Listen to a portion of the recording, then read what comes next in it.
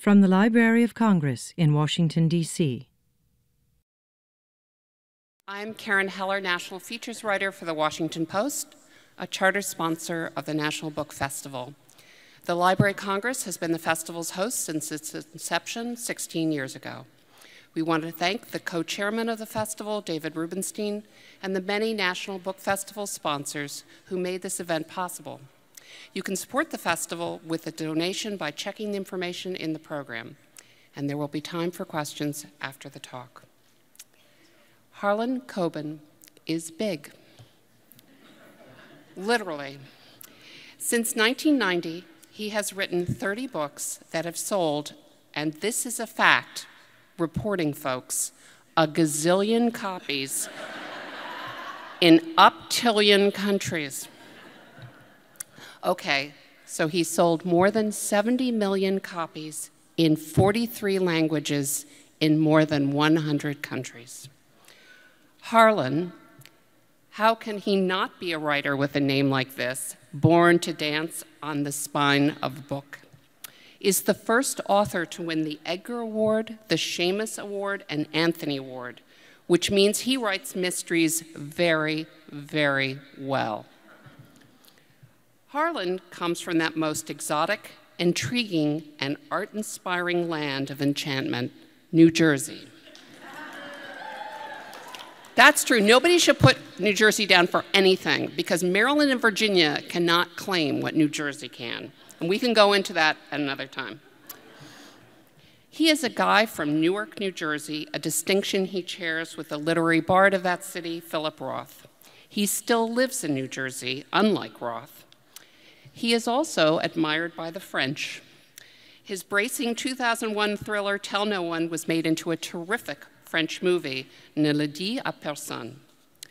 When Coben was 9 years old and living in Livingston, he met a self-confident kid in a catcher's uniform who approached him by saying, "Harlan Coben, hi, I'm Chris Christie." "What 9-year-old does that?" Coben asked years later. The lifelong friends disagree on the single most important issue of our time: which Bruce Springsteen song is better? Christie argues it's Thunder Road, and Coben swears it's Jungle Land. For the record, Coben is right. Also, if I may indulge, I have a mystery idea for him.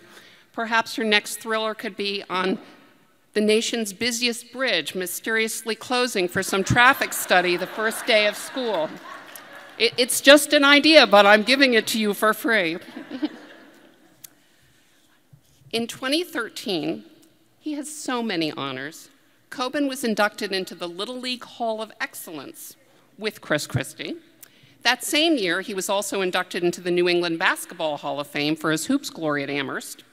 In college, and this is quite amazing, folks, he was a member of the Psi Upsilon fraternity with Dan Brown, who also knows how to craft a best-selling thriller, and shared a freshman dorm hall with David Foster Wallace, who certainly knew how to footnote. Coben's new book, Home, published this week, has ace detective Myron Bolitar investigating high-profile kidnapping of 2 young boys a decade earlier, when only one of them returns home. He was also at the first National Book Festival. Bolitar is 6'4", not Bolitar, Harlan. Bolitar is 6'4", like his creator, and a native of Livingston, a former basketball star, a sports agent turned sleuth. Also, perhaps most compelling of all, he is considered quite attractive to women, despite being saddled with the name Myron. Readers, friends, Harlan Coben.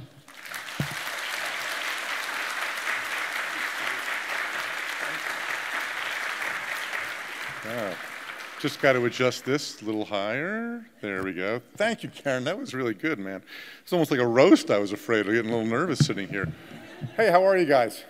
Good. It's so great to be back here in Washington, D.C. I don't know how many of you know it. I was actually born just north of Washington in Newark, New Jersey. So it's a thrill to be back here amongst my people. Thank you very much. So the book just came out. It came out on Tuesday. I do have a copy of it over here. And so when books come out on Tuesday, and I usually do one of those morning shows first thing. So this year I did the CBS morning show with Gayle King and Charlie Rose. And people are always wondering what's the best and the worst part of being on those shows. The worst part is the teaser. Like, have you ever seen, they do is they stick a camera right in your face, and you're all in a room, and they're like, coming up in our next half hour. And you kind of don't know what to do, and you're sitting there, and you're adjusting things. But the best part of being on those shows is I get to wear makeup. I look so good with makeup. Seriously, I glow. I don't know. So when I do it, I'm actually tweeting this sort of thing. I'm like, wow, I look so good with makeup on. I don't know what it is. They're like, do you want to take a wipe and wipe it off afterwards? I'm like, are you kidding? I'm wearing this all day. I look great. And suddenly I have 4 kids. I'm getting like emergency texts from my kids, right? Stop tweeting about makeup. If you follow me on any of those things, you will know which ones my kids are, because the reaction to any picture I usually put up is either one of 3 things. Can you not? Don't. And all in caps, stop, like in emergency things. In fact, I don't normally do impressions. I'm more known as an author than a guy who does impressions, but I'm going to do a quick impression for you now, because when the book first comes out, I'm lucky enough to get a full-page ad. My publisher gives me a full-page ad in time with a big picture like this on it. Yeah, I know, embarrassing. So you can imagine my teenage daughter's joy and pride in seeing her father's picture in the New York Times this big. So here's my quick impression. It's my kitchen table in the morning. The newspaper article is out here. My daughter is coming down. She's going to see her father's picture in the newspaper as she's going to school. Here it is. Ew. Thanks. Thank you. Thanks. Yeah. In fact, oh, I gotta share. Don't tell my wife I'm sharing this with you. Okay, I stole this. I know. We'll get to books in a second. Don't worry. I promise. We'll talk about books. But oh, I have to share this with you. So it's actually an example of writing. It's actually a great example of writing, because writing, you're trying to sum things up in a way that's entertaining and economical, right? So I'm about to. I snapped this off my wife's phone. It's a text exchange between mother and daughter, just mother-daughter, mother-daughter. And I think this is what I mean. You'll see their relationship in just these 4 quick notes. Okay, so let me read it to you. And don't tell my wife. All right. Mother, why are you home? Daughter, stomach wasn't feeling well. Mother, oh, mine too. Diarrhea? Daughter, bye. Do you get the relationship? Do you see what I mean? That's the wonderful thing sometimes about writing. Okay, I'm here to talk to you about healthcare. No, I'm here to talk to you about how to write. What else? I have nothing else I can talk to you about. So I'm going to try, actually, if I can, to show you how I write the novels, and then we'll take a few questions. And please raise your hand, because if you don't raise your hand, I'm just going to call on you. And not all of you have done the reading. Remember that? Throwback, right? First, my Surgeon General's warning. You may not like how a novel is made. A novel is a little bit like a sausage. You might like the final taste. You probably don't want to know how it was made. That being said, here we go. So the first question we always get is, where do you get your ideas? Like there's a boutique on DuPont Circle that sells them, you know what I mean? And the truth is, anything can stimulate an idea. Tabloid headline, boy 16 becomes grandmother, marries Ed Asner. You know what I mean? Like anything. You walk around all day with your mind as open as it can be, and you ask yourself, this is the key to all writing, what if? All the time, what if? And every once in a while, ideas get stuck in these hooks in the brain, and they sort of stay there. So I'm actually going to try to tell you how I've come up with a couple of the book ideas to illustrate this. So a few years ago, I wrote a book called Promise Me. And the idea for Promise Me came, to be a little bit serious here, I overheard a couple of teenagers talking about drinking and driving. And I pulled them aside and I said, maybe some of you have done the same thing, I bet. Promise me, title of the book, you won't get in a car with someone who's been drinking and driving. Here's my phone number. I don't care if it's 3 in the morning. I don't care what you're on. I don't care where you are. I'll come pick you up. I won't tell your parents. Just promise me you won't get in a car with someone who's been drinking and driving. Now, in real life, that's it. And the story never called. But fiction writing's asking, what if? What if a girl in New York City calls my heroine my hero after makes a promise like this? He drives into New York, he picks her up, he drops her off at what he thinks is a friend's house. She's gone. No one sees her ever again. What if? That was the start of Promise Me. Hold tight. Friends confessed to me they were worried about their kid, teenage boy, 15, so they put spyware on his computer to monitor what he was doing. Part of me was repelled by that. Part of me was like, well, you have to watch your kid. But most of me was like, this is a cool gray area and I can make a book out of it. Again, what if? What if they got a message that completely changed their lives? Now, the problem with these two examples is it sounds like it took me about 10 minutes to come up with these ideas. This is 3 months of work, ladies and gentlemen. This is 3 months of sitting on the couch going, no, honey, I can't throw out the garbage. I'm working. Can't you see I'm working? Hardest part of my job, convincing my wife I have one. The other problem with this example is it doesn't quite get the mind frame of how your mind just sort of wanders and jumps around. It's kind of like, have you ever had one of those nights you can't fall asleep because you're trying to think of something? Something really stupid like, you know, what's the name of the dog on Petticoat Junction? You know, you sit in bed and you're wondering what the heck the name of that dog was. It was Bobby Joe and Billy Sue. Who's that dog's name? And then you're wondering, why am I thinking of something so idiotic? And you try to trace your thoughts back, you know, it's like bouncing all over the place, and you actually started with something completely different. You actually started with something like, why doesn't Burger King serve Mountain Dew? You know what I mean? Like, your mind just kind of bounces about the place. That's sort of a better example, I think, of how you come up with an idea. And I'm going to try to now put that into another example. I wrote a book a few years ago called Tell No One.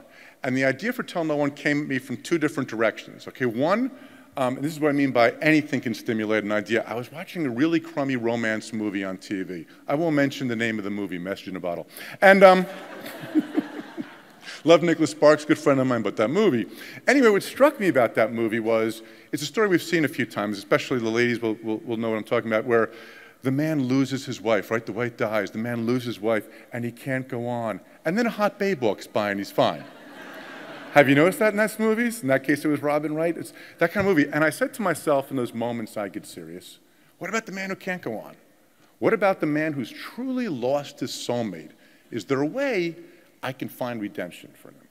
That's one part of the idea. Second part of the idea is I lost my parents at a fairly young age. Yes, I get sentimental and overwrite Myron's parents. That's what I imagine my relationship would be with my parents if they survived. If you don't like the parts, skip them. They're my therapy, okay? Just leave me the heck alone. But one day, I was thinking the same way we all do. Wouldn't it be great if my parents were still alive? Wouldn't it be great, I have 4 kids, if they could meet their grandchildren? As I'm doing this, I'm looking at one of those street cams. And I think to myself, what would I do right now if I saw my parents on these street cams? Again, the what if, right?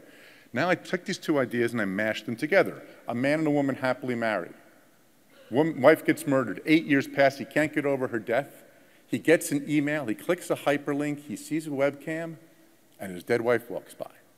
And little Homer Simpson partner goes, woo, you know, that's the moment. You start kicking like a dog, like you're being scratched, right in that right area. Again, 3 months of work, ladies and gentlemen. 3 months. Okay, so the next thing you'd have to do, you have this sort of concept, these sort of ideas, is, first of all, writers are a little bit like we of the Hebrew faith. Ask 10 of them how they do something, you get 11 different answers. So that keeping that in mind, every writer does it differently. I need to know the ending before I start. In every book, with the exception of one called The Woods, I knew the ending. The Woods, I had these 4 kids in the woods. I didn't know what was going on. I had to start the book. About page 190, one of the characters was kind enough to tell me what's going on, because I was really getting lost. But normally, I know the beginning, and I know the end. I compare it to driving from my hometown of Newark, New Jersey, just north of Washington, D.C., across the United States over to L.A. I may go Route 80. Chances are I'll go via the Suez Canal or stop in Tokyo, but I pretty much always end up in LA. E.L. Doctorow has my second favorite quote on writing. He says that writing is like driving at night in the fog with just your headlights on. You can only see a little bit ahead of you, but you can make the whole journey that way. The only thing I would add is I know the end of the journey. My very favorite quote on writing, and if you learn nothing else today, like you're learning something, my very favorite quote on writing, and the best writing advice I ever heard, comes from the great Elmore Leonard, who said, think about this, I try to cut out all the parts you'd normally skip. Is that not genius? And I try to do that. I try to remember that. On every page, every paragraph, every sentence, every word, I ask, is this compelling? Is this the best I can do? Is this gripping? And if it's not, I got to find a way of changing it. Doesn't mean you can't have themes or descriptions or the larger things that are supposed to be in a novel. But every one of those has to be compelling. I write as though there's a knife against my throat, and if I bore you, I write as though we are cavemen, we're sitting around a cave, and if I bore you, this guy's going to pick up a club and whack me over the head with it. That's the kind of energy I try always to write with. You have to do that all the time if you can. All right, so what do we have next? Oh, let me give you an example of what I kind of mean by this, by the way, of getting rid of descriptions or whatever else. Mary Higgins Clark tells this story all the time also. I'm a member of a group called the Adams Roundtable. A bunch of mystery writers we meet. We're supposed to meet once a month in New York for dinner. Ends up being a lot less than that. But members, Mary Higgins Clark is a member, Lawrence Block, Lee Child, Nelson DeMille, Linda Fairstein, Susan Isaacs, a lot of great writers, very talented people. And one time the subject came up of what's the scariest noise in the world? A man being tortured, a woman crying, a baby screaming. What's the scariest noise in the world? And one of our members goes, no, no, no, no. The scariest noise in the world is you're all alone in a cabin in the woods. You know you're all alone. You're all alone in a cabin. No one else is there. And from upstairs, you hear the toilet flush. That's the moment you're always looking for as a writer. The flush toilet moment, if you will.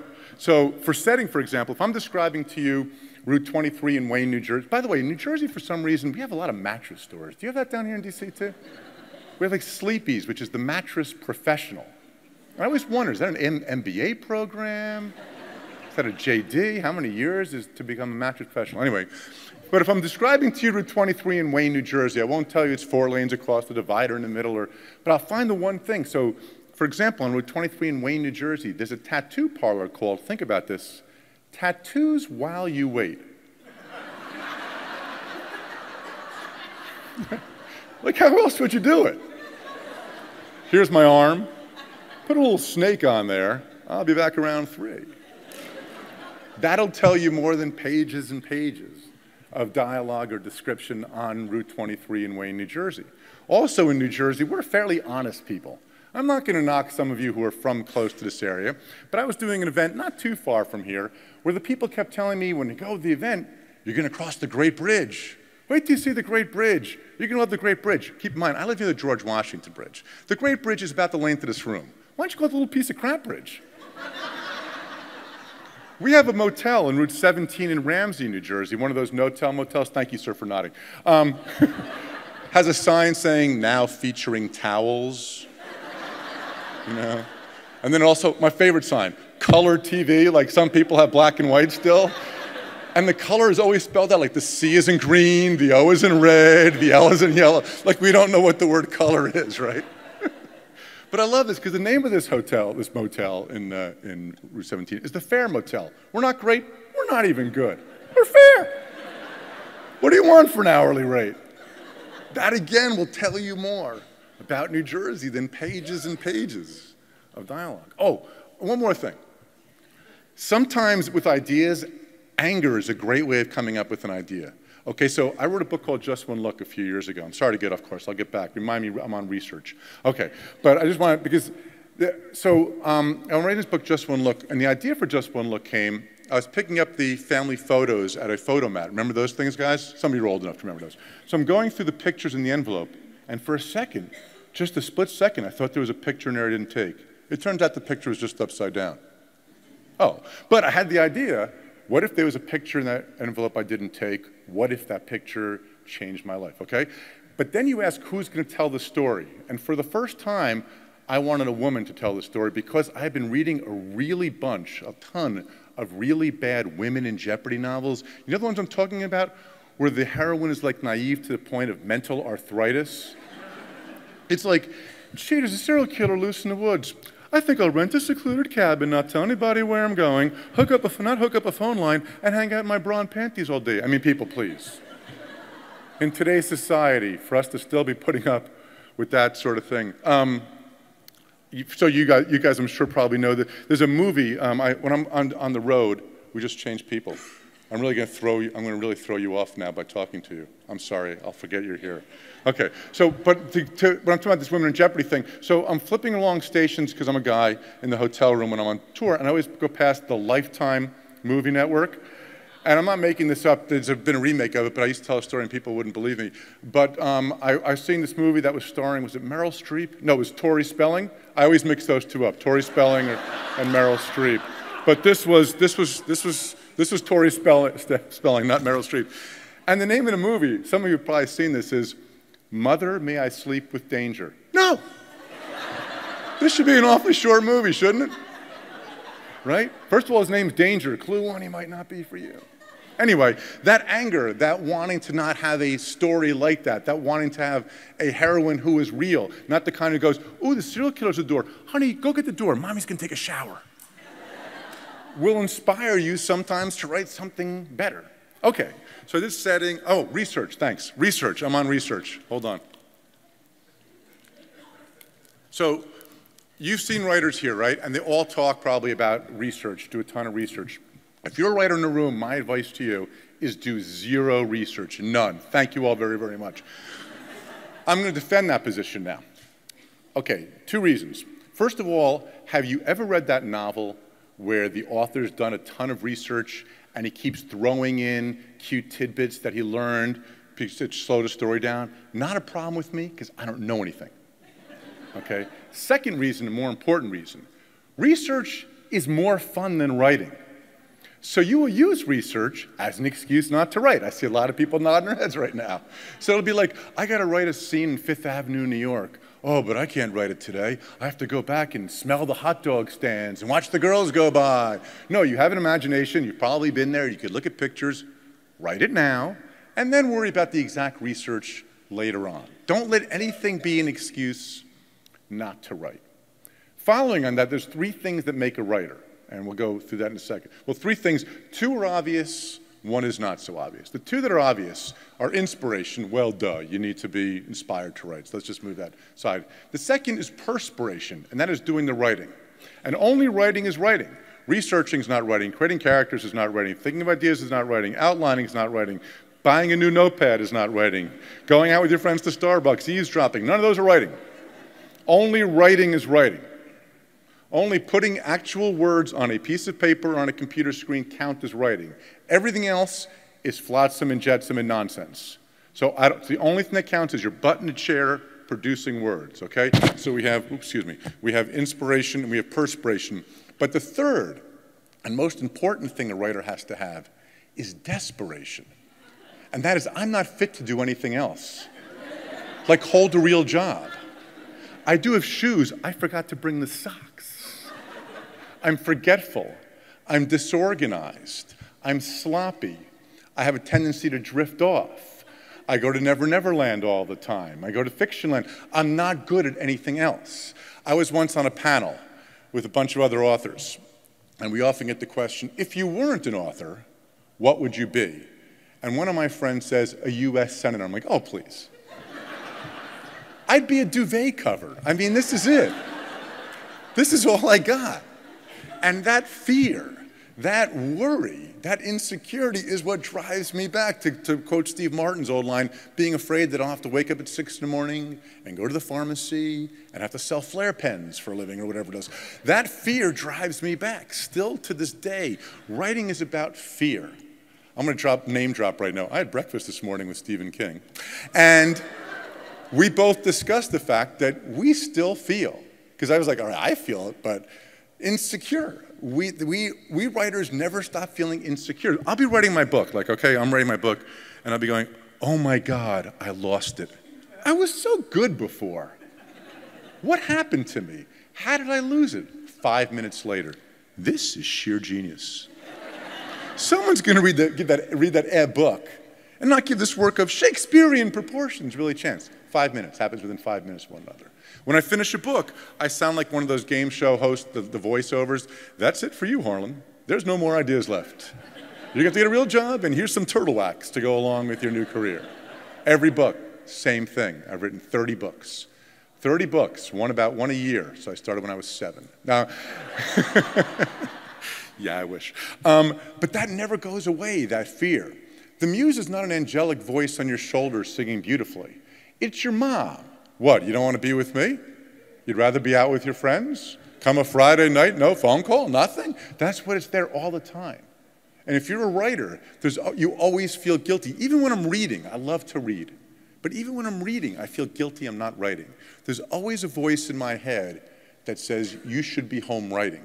If you don't have that voice, you're probably not a writer. And that's cool, I don't need the competition, seriously. But there's always that voice. Recently, because I have nothing else in my life other than my family and writing, I took up golf. Why I didn't smash a glass, pick up a shard, and jam it straight in my eye, I don't know. Instead, I took the less pleasurable route of taking up golf. But even on those days when it's beautiful out and I'm doing okay and hitting the ball, there's still always a voice in my head that says, you should be writing. Usually it's the guy I almost did with my errant tee shot also. Another question, I'm going to give you, another question that writers often get is, what's the bad part about being a best-selling author? You know, what's the bad part? And I'm here to tell you, nothing. It's as good as you imagine it is. It's awesome. And anybody who has, that's bad karma, man, to say anything negative about being a best-selling author, because it's really the best. And for me, the other thing writers say that annoy me, and if you're one of those writers in the room that says this, I'm calling you out as a liar, okay? Or someone in need of therapy. Okay, here it is. The thing that writers say that really annoys me, have you ever heard of this? I write only for myself. I don't care if anyone reads it. That's like saying, I talk only to myself. I don't care if anyone listens. From the beginning of time, since we could scrap, oh, look, I'm over there. It's hard to capture my raw animal magnetism in photography, people. You're better off looking here. No, from the beginning of time, since men could write on cave walls, writing has been about communication, right? That's what it's about. So Berkeley's Tree in the Woods, if I write a book and no one reads it, I don't exist as a writer. You know, this just came out. A writer without a reader is a man who claps with one hand. I said clap, sir. Claps with one hand. You're the other hand. So this is the part that's fun for me. I'm throwing the ball, you're catching it. There's an Arab expression that when one man dies, a whole universe dies. When one of you reads this book, a whole new universe of Myron and Wynne and Esperanza and Big Cindy comes to life differently than everybody else's. A one-on-one connection between you and me. That, frankly, is the coolest thing in the world to me. And the fact that I get to do this, and I get to meet you guys who are reading the books, otherwise, what's the point? You know, I mean, that's the magic of why you're here, why we're talking about books today at this thing. Books still do that, man. What else still does that? That spurs the imagination, that moves you, enlightens you, entertains you. What else changes lives? I was asked today about literacy, and people are giving great answers about how literacy, you need to fill out job forms and that whole economic reason, but I'm just thinking, imagine your favorite books right now. Imagine your life, or how intelligent you would be if you never had a chance to read those. So I want to thank you all for listening to me today, and I would be happy to entertain, if not answer, a few of your questions. Thank you all very, very much. Thanks.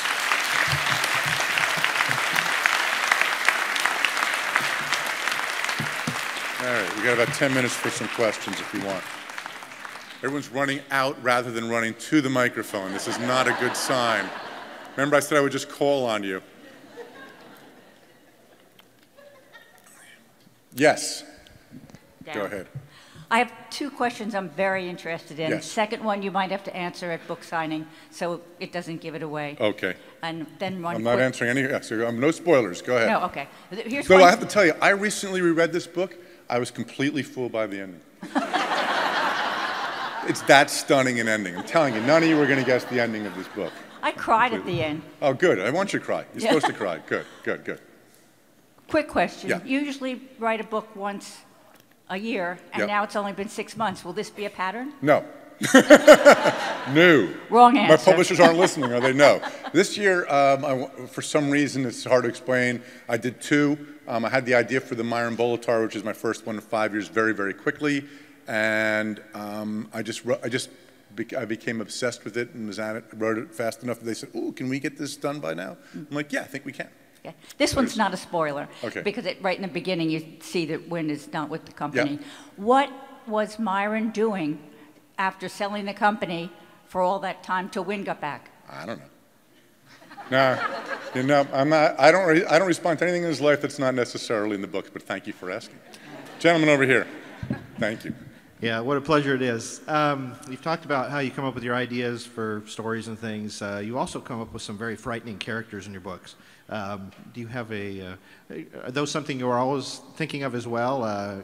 Particularly Tell No One, Eric Wu was particularly frightening. But Thanks. Just curious about how you come up with those. Just the same as regular people, just a little bit, you know, you just got to twist them just a little bit. All my friends, by the way, always think that the cool guys are based on them, right? All my friends are like, that guy gets all the chicks. That's me, right? They never go, that loser with halitosis. That's me, right? They never think that. Yes, over here. So in a lot of your books, there seems to be someone that's lost, someone that people are looking for. And I was wondering if there was anything in your life that had kind of propelled this idea into your books. Yeah, I prefer missing people, because with missing people, there's hope. If somebody's dead, they're dead. You're just solving a crime. With missing people, they could still be alive. There was a time in my life, before I was 40, I had done 7 eulogies, including both my parents, maybe before I was 35. 7, yeah. So I had a lot of loss, and it probably is part of the reason why I'm trying to find a way to bring back the dead. Thank you. Wow, that was deep. Give me a moment. Yes? I'm a student of French. I started about 10 years ago. I hear your French accent. It's quite thick. Yeah. Really good one. So I've been going to Paris for the last 10 years once a year. And I thought I might as well pick up a book that the French people are reading. And each time it was a Harlan Coben. Yeah, I'm big in French. I'm the Jerry Lewis of crime fiction. You're very... I'm hoping Germany will pick up so I can meet a David Hasselhoff also. But right now it's just the French, yeah. You're very big. Yeah. And they're an easy read. I didn't need a dictionary. Everything was fabulous until I hit one. And it was clunky. I couldn't read it. I didn't finish it. And I hope this is going somewhere nice. No. I'm only teasing. Go ahead. I thought, what is the difference with this book? And it was translated by a different person. Do you ever think that your books rise or fall on a translator? It's pretty simple. If the book's doing well in a country, I assume the translator's good. And if it's doing poorly, I blame the translator. It's actually exactly, it's all of them. Which it's all is based. exactly what I did. Exactly based on translator. I once got, my Japanese translator once sent me a copy of the book, and he said, if there's anything in this translation you don't like, be sure to let me know. This symbol doesn't capture what I'm trying to say. Let's do 2 more questions, then I'll go down and sign books as fast as I can. Yes, thank you. First of all, I love your adult series Thank books. you. But I'm an 8th grade teacher, Yes. and there's a whole new generation with the Shelter series that we can't keep them on our shelf. That's so they sweet. love Thank them. you. Is there going to be more? Well, I will tell you that I think the kids are probably old enough. Mickey, Ema, and Spoon are all in this book, and we've learned a big secret about one of their lives. I don't think I'm going to go back to the young adult novel for a while. I wrote it as a trilogy, and I'm just so busy right now. I'm doing 2 TV shows overseas also that I don't think I'm going to have a chance to do the young adult. But just give it to them again and tell them I never read it. Oh, that only works with the older readers. Every September. That's right. That works with the older readers. It doesn't work with the younger ones. 2 last.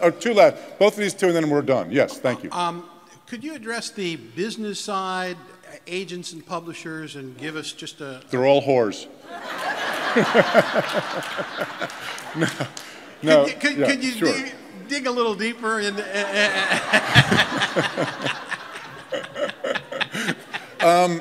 I've been very, very lucky. All the people I've worked with have been fantastic. All the rumors you hear about, like that they want you to have more sex in the books or violence in the books. Each one of my books, by the way, has less sex than the one before it, which also reflects my reality. But kidding, not really. But I've had nothing but great relationships with my editors and agents. Find ones you trust. I really could not do it. Everyone who works for me, whenever I hire somebody, I tell them that their job is just thinking, what can I do to free Harlan up to write? All I want to do is write. I don't know about ebooks. I don't know about Amazon or Barnes & Noble and the evils and sign this. I just, like, as soon as I hear it, I go like this, la, la, la, I can't hear you. What it makes me do is it makes me just write harder. I put my head down, because the only thing I can control is my book. I can't control my Amazon ranking. I can control how good the next book is going to be. And if that book is good enough, you guys will read it on stone tablets. So I don't have to worry about what ebook or audio. I try really to be as naive as I can about the business end. Does that help at all? Yes. Thanks. Just write, man. I'm just telling you. The only answer is always to write. Yeah. First of all, thank you for hours of enjoyment. Thank you. Really, really. Thank you. Oh, that's very sweet of you. Thank you. Thank you. I was curious why your books haven't been turned into movies, and if they ever are, yeah, who would play Myron? Well, Tell No One was made into was mentioned in the introduction, a really, really good French movie. It was nominated for 9 of their Oscars. It won 4.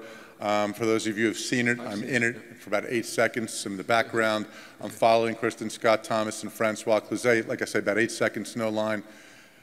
But I was brilliant, really. I stole the film. I was ripped off of a Best Supporting Actor nomination. I'm assuming the French are anti-Semitic. I don't know. I don't need an excuse for it. I did a TV show this year in England called The Five. I did No Second Chance in France. Tell No One has a chance of being made again. It's an American remake. Fool Me Once I'm working on right now with Julia Roberts. I love saying that. I'm working on with Julia Roberts. Like the two of us just hanging out working on this movie. I'm writing the screenplay for now.